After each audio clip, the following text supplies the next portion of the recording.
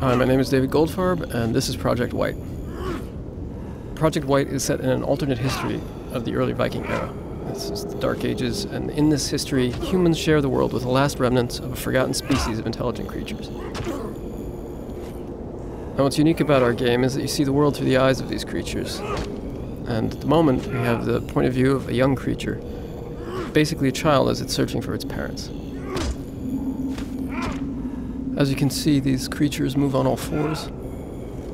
Young creatures are good at sneaking, climbing, and jumping. This is a cruel world, and humans have almost eradicated your kind entirely.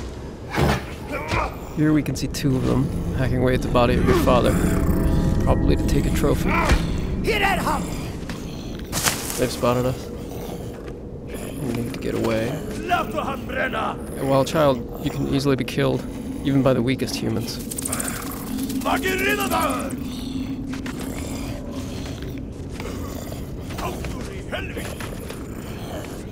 We're trapped on this bridge. Maybe there's an escape route.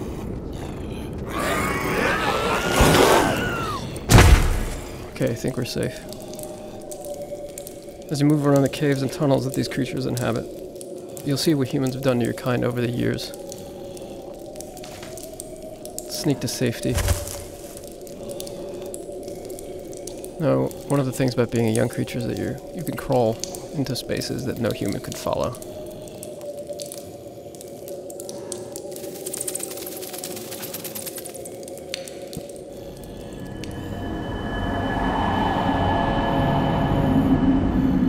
Now, this huge cave with the mysterious tree is one of the last few places of refuge in the world for creatures like you.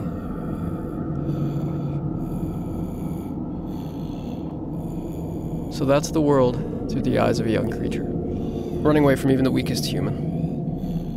Now we're going to go forward in time and see the world through the eyes of a larger, more powerful adolescent creature, and see what they're capable of doing.